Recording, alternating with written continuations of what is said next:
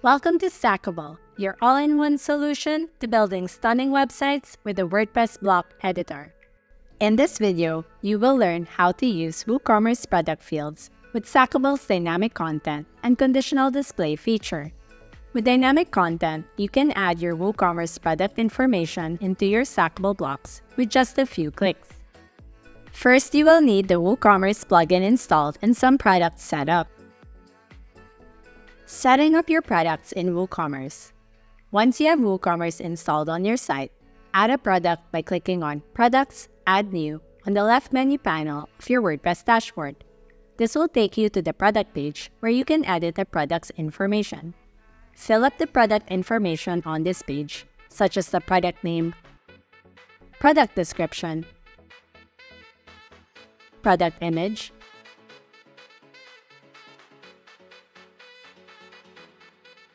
regular price, sale price dates, and more. This is the information that we will be using later to display your products using Stackable blocks and Stackable's dynamic content feature.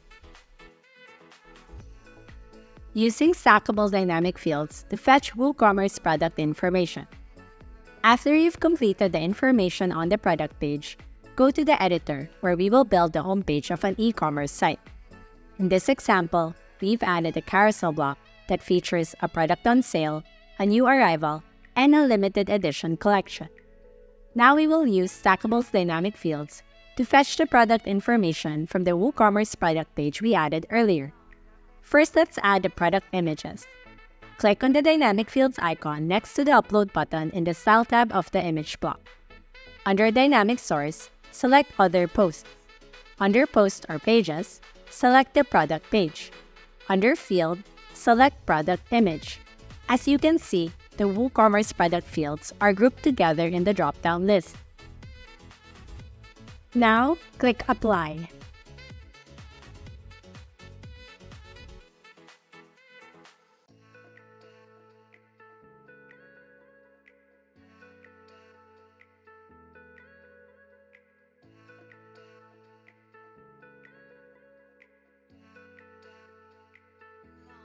Next, let's add a product name.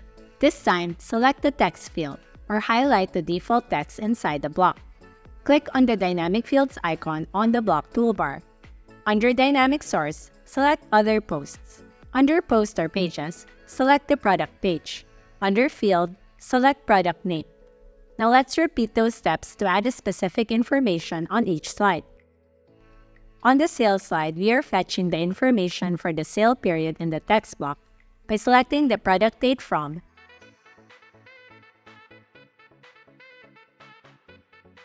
and product date to product fields.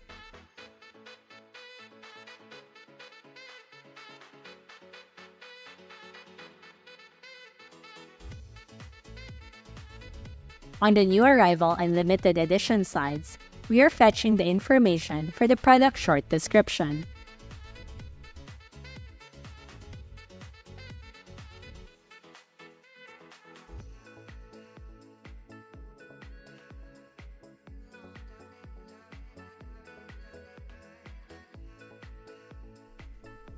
Using the query loop block to build product listings. You can use the WordPress query loop block to build product listings. Add a native query loop block, then choose Start Blank. Under Post Type, select Product. Select Post Template and click the grid layout on the toolbar. Add a columns block. Select one column, then add an image block inside. Remove the default native blocks inside the query loop. Click on the Dynamic Fields icon next to the Upload button in the Style tab of the image block. Under Dynamic Source, select Current Post. Under Field, select Product Image.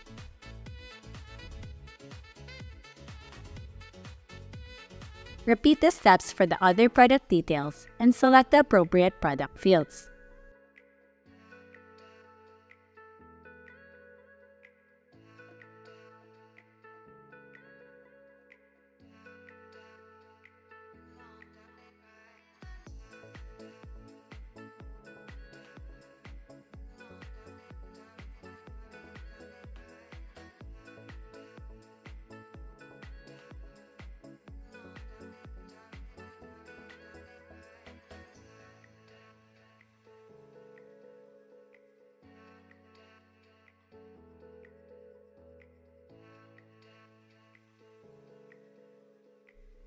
WooCommerce Product Fields as display conditions. You can use the WooCommerce Product Fields as display conditions.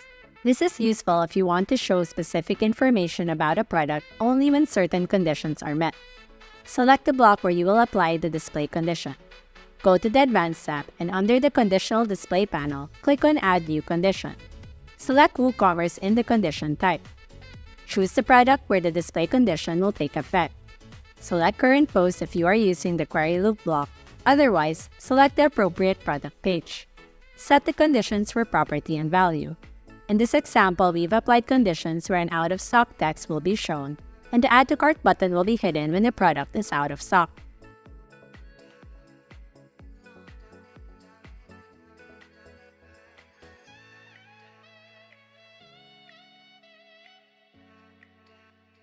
Finally, let's view how it all looks on the front end.